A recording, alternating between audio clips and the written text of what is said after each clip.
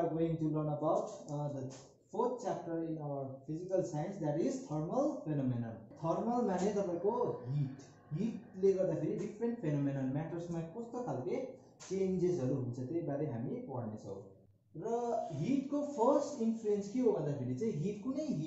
कुनै म्याटर मा heat पर्दाखेरि त्यो म्याटर के हुन्छ एक्सपान्ड हुन्छ, त्यसलाई भन्छ हामी thermal expansion. Increase in the size of any object like solid, liquid and gas on heating is called thermal expansion. यहाँ के भन्न खोजिरहेछ भन्दाखेरि चाहिँ कुनै म्याटरलाई सलिड होस् अथवा लिक्विड होस् या ग्यास होस् यिनीहरुलाई हिट पर्दाखेरि के हुन्छ भन्दा यिनीहरुको साइज के हुन्छ इन्क्रिज हुन्छ। र यो थर्मल एक्सपान्सन को एक्जाम्पल्सहरु हामी धेरै जग्गा देखिरहेको हुन्छ, हाम्रो अराउन्डमा भइरहेको हुन्छ जो हामीले अब्जर्भ गर्छौं डेली टु डेली लाइफमा। जस्तै फर एक्जाम्पल हामी सलिड्समा के देख्छौं भन्दा इन विन्टर टाइम जब हामी टीहरु अथवा केही तातो चीज हाल्दाखेरि त्यो ग्लास क्र्याक हुन्छ, त्यो it's an example of thermal expansion. Reason बताउनु खोज्दाखेरि तपाईलाई चाहिँ जब तातो चिया कुनै तातो लिक्विडहरु तपाई हाल्नुहुन्छ यो भित्र तब के हुन्छ भन्दाखेरि चाहिँ भित्रको लेयरहरु मात्रै एक्सपान्ड हुन्छ र बाहिरको चाहिँ हिट नपाएर कन्ट्र्याक्ट नै भयो। Due to this unequal expansion and contraction बाहिर र भित्र, त्यही भएर चाहिँ ग्लास के हुन्छ क्र्याक हुन्छ। र यो अरु एक्जाम्पल्स दिनु पर्दा तपाई सलिड्समा जस्तै रेलको ट्र्याकहरु ग्याप हुन्छ, किन ग्याप गरेको राख्दा भन्दाखेरि चाहिँ त्यो ग्याप चाहिँ फिल हुनको लागि समर सिजनमा के हुन्छ भन्दाखेरि चाहिँ त्यो जुन चाहिँ रेलको ट्र्याक भयो दुईटा एक्सपान्सन हुँदाखेरि चाहिँ के हुन्छ त्यो स्पेस फिल अप हुन्छ र त्यसको लागि रेलवे ट्र्याक्सहरुतिर के हुन्छ ग्याप हुन्छ। अरु एक्जाम्पल्स दिँदाखेरि तपाईलाई जस्तै पोल्सहरुमा भयो, दुईटा पोल्समा एउटा लाइन गएको हुन्छ जुन चाहिँ त्यो लाइन के हुन्छ भन्दा विन्टर टाइममा एकदम तन्किएको हुन्छ र अन्त समर टाइममा के हुन्छ भन्दा एकदम झुल्लिएर बसेको हुन्छ र त्यो त्यस्तो डिफ्रेन्ट एक्जाम्पल्सहरु छ सलिड्समा। र एक्जाम्पल लिक्विड्समा हेर्नु जाँदाखेरि दुध उम्लेको सिम्पल तपाईले डेली टु डेली लाइफमा देख्नुहुन्छ, लिक्विडहरु जब तपाईले दुध उमाल्नुहुन्छ तब के हुन्छ हिट पर्दाखेरि दुध के हुन्छ एक्सपान्ड भएर भोल्युम इन्क्रिज भएर के हुन्छ यो ओभरफिल हुन्छ ओभर। र ग्यासेसमा तपाईलाई भन्दाखेरि के हुन्छ भन्दा चाहिँ ग्यास बलुन एयर बलुन, जब यहाँ तपाईले यो ग्यास बलुनमा देख्नु भएको हुन्छ यहाँ एउटा ठूलो उस हुन्छ फायर बलुन हुन्छ जसले चाहिँ हिट गर्छ र हिट गरेर त्यो ग्यास यहाँ भित्र भएको ग्यास के हुन्छ एक्सपान्ड भएर यो बलुन फिल हुन्छ र यो बलुन के हुन्छ फ्लोट हुन्छ एयरमा।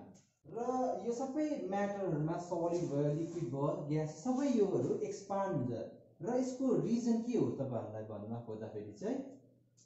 व्हाई डज एक्सपान्सन अकर, किन यो म्याटरहरुमा सबै म्याटरहरु हिट पाएपछि एक्सपान्ड हुन्छ। र रिजन बताउँदाखेरि चाहिँ तपाईलाई एकपल्ट फर्स्ट पढाइ सुनाइदिन्छु। When the heat is supplied, the kinetic energy of the particles increases. Thus, the particles vibrate more vigorously. They tend to take up more space and hence expand in this process. अब simple भाषामा भन्न खोज्दाखेरि चाहिँ म्याटरहरु सबै केले बनेको हुन्छ atoms अथवा मोलिक्युल्सले। जब यो मोलिक्युल्सहरुलाई हिट पर्छ, जब यो मोलिक्युल्सहरु के हुन्छ एकअर्कामा क्लोज्ड भएर बसेको हुन्छ, जब यिनीहरुले हिट पाउँछ यो मोलिक्युल्सहरुले तब यिनीहरुले के पाउँछ एनर्जी, अ काइन्ड अफ के पाउँछ काइनेटिक एनर्जी। र तिनीहरुले के हुन्छ अब जस्ट एक्साइटेड हुन्छ, त्यो मोलिक्युल्सहरु एक्साइटेड भएर के हुन्छ र्यान्डमली they टेन्ड to move from one place to another. So त्यही कारणले गर्दाखेरि चाहिँ के हुन्छ यिनीहरु के हुन्छ एक्सपान्ड हुन्छ। र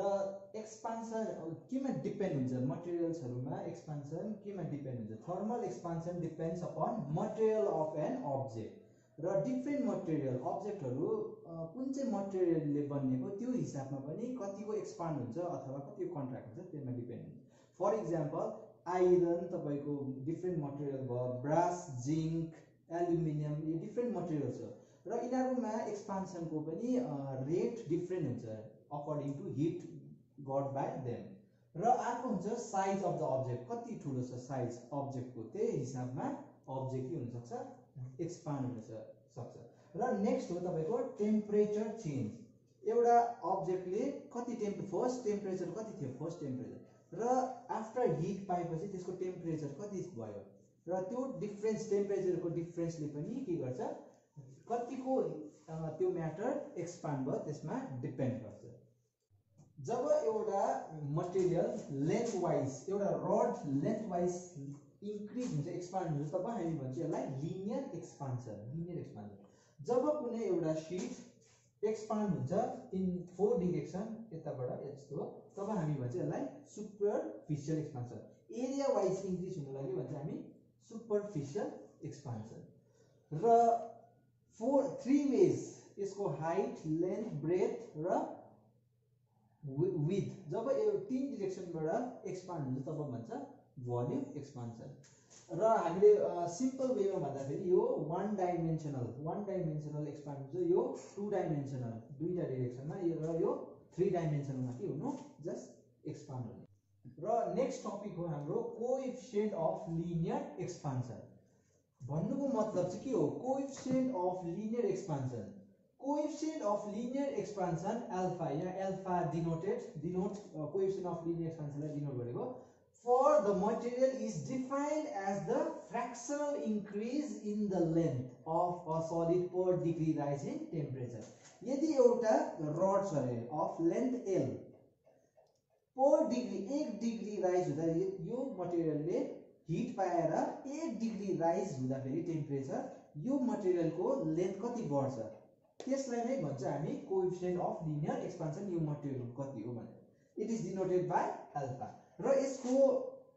डेरिभेसनहरु गर्दाखेरि तपाईको अल्फा आउँछ equals to del L by del T यहाँ डेल एल भन्नाले चाहिँ के बुझिन्छ भन्दाखेरि चाहिँ पर डिग्री राइज हुँदाखेरि चाहिँ कति डिग्रीले इन्क्रिज भएको यो लेन्थ र डेल टी यहाँ मतलब बुझिन्छ टेम्परेचर डिफरेन्स इनिशियल टेम्परेचर कति थियो र टेम्परेचर फाइनल टेम्परेचर कति थियो र यो यसको फेरि एकपल्ट तपाईलाई meaning बुझाइदिन्छु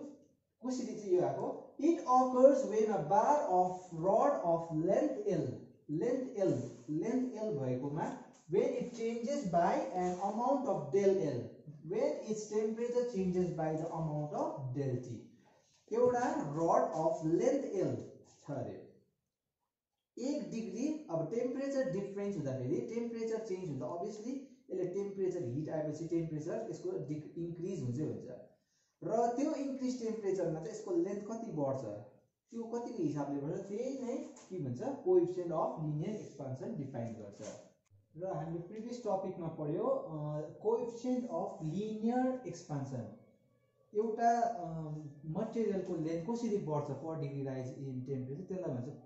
coefficient of linear expansion अब कोएफिसिएन्ट अफ सुपरफिशियल एक्सपान्सन यसलाई चाहिँ एज अ डेफिनेसन के भन्छ भन्दाखेरि चाहिँ coefficient of superficial expansion which is denoted by beta for the material is defined as the fractional increase in the surface area of solid per degree rise in temperature एउटा body एउटा solid body को area एउटा particular एक side को area चाहिँ कति increase हुन्छ 1 degree rise in temperature मा प्रत्येक मटेरियल को different coefficient of superficial expansion हुन्छ त्यसलाई नै भनिन्छ कोएफिसिएन्ट अफ सुपरफिशियल एक्सपान्सन फेरि पनि रिपिट गर्छु म कोएफिसिएन्ट अफ सुपरफिशियल एक्सपान्सन भन्नाले के बुझिन्छ भन्दाखेरि चाहिँ एउटा मटेरियलको surface एकपटिको surface 1 degree rise temperature हुँदाखेरि चाहिँ कतिको हिसाबले बढ्छ यसको एरिया त्यसलाई नै भन्छ कोएफिसिएन्ट अफ सुपरफिशियल एक्सपान्सन र यसको डेरिभेसनहरु गर्दाखेरि as a definition beta equals to del A by A which is यो डेल ए बाइ ए लाई के भन्न सकिन्छ फ्र्याक्सनल increase in surface area del A by A divided by del T यहाँ difference in temperature so यहाँको difference it occurs when solid plate of area A changes by amount of del A when its temperature changes by an amount of del T र beta equals to twice alpha भन्नाले के बुझिन्छ भन्दा alpha भन्नाले length beta माने area अब तपाईलाई थाहा छ लेन्थ एरिया को फर्मुला के हो area equals true length square or length into breadth so त्यसै कारणले यहाँ beta equals to twice alpha लेखिएको र सरफेस एक्सपान्सन को del A per change in area कसरी चाहिँ हुन्छ भन्दाखेरि चाहिँ through derivation per increase in temperature per increase in area equals to area into 2 times coefficient of linear expansion into change in temperature Similarly, volume expansion, coefficient of volume expansion denoted by gamma. एउटा particular matter of volume V 1 degree increase temperature हुँदा कति अमाउन्टले volume बढ्दछ त्यसलाई नै भन्छ coefficient of volume expansion. फेरि पनि भन्न चाहन्छु, फेरि पनि बुझाउन चाहन्छु, रिपिट गर्छु कि कोएफिसिएन्ट अफ भोल्युम एक्सपान्सन भन्नाले के बुझिन्छ भन्दा चाहिँ एउटा particular matter of say suppose volume V छ अरे, त्यो भोल्युम V भएको म्याटरलाई 1 डिग्री टेम्परेचरले हिट गर्यो भने त्यो मटेरियलको कति अमाउन्टले भोल्युम इन्क्रिज हुन्छ त्यसलाई नै भन्छ coefficient of volume expansion, which is given as well by gamma equals to del V by V, फ्र्याक्सनल increase भएको हुन्छ। डेल V बाइ V भनेको फ्र्याक्सनल increase divided by del T, temperature change. र यसले नै डिनोट गर्दछ, यही डेरिभेसनले डिनोट गर्दछ कि एउटा पर्टिकुलर म्याटरको कोएफिसिएन्ट कसरी निकाल्न सकिन्छ भन्दाखेरि चाहिँ फ्र्याक्सनल इन्क्रिज कति हुन्छ, कति इन्क्रिज हुन्छ भोल्युम टेम्परेचर चेन्ज हुँदाखेरि। It occurs when a solid sphere or a cube of volume V changes by an amount del V when its temperature changes by amount of del T। र gamma equals to 3 alpha किन भनेको भन्दाखेरि gamma equals to 3 alpha since gamma denotes your volume, अल्फाले के denote गर्दछ length, length is 3 times of multiply गर्दा के आउँछ volume आउँछ, that's why gamma equals to 3 alpha. र भोल्युम एक्सपान्सनमा फ्र्याक्सनल इन्क्रिज कसरी इन्क्रिज हुन्छ त्यो डेरिभेसन यहाँबाट आउँछ, del V फ्र्याक्सनल increase equals to volume of that material into 3 times coefficient of linear expansion into del T, which denotes change in temperature. र next topic हो तपाईको thermal conductivity. Conductivity माने एउटा पर्टिकुलर मटेरियलबाट एउटा एन्ड देखि अर्को एन्डमा हिट कसरी जान्छ। र तपाईले प्रिभियस च्याप्टरमा पढ्नु भएको होला एउटा हिट एउटा जग्गादेखि अर्को जग्गा कति वेजमा कतिवटा टाइप्स छ, एउटा हिट एउटा एन्डदेखि अर्को एन्डसम्म जानको लागि कति वेज छ, 3 वेज छ,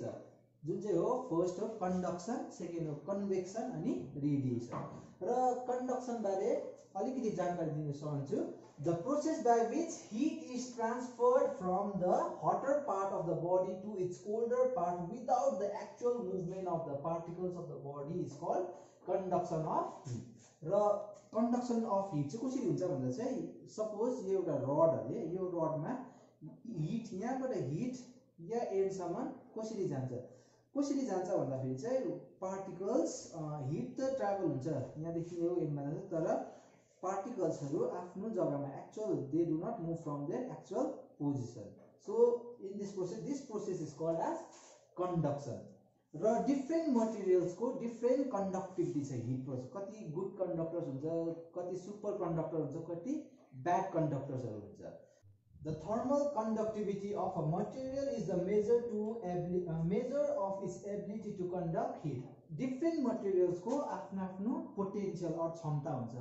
थर्मल कन्डक्ट गर्ने, र यसको डेरिभेसनहरु सबै म तपाईलाई नेक्स्ट क्लासमा देखाउन चाहन्छु।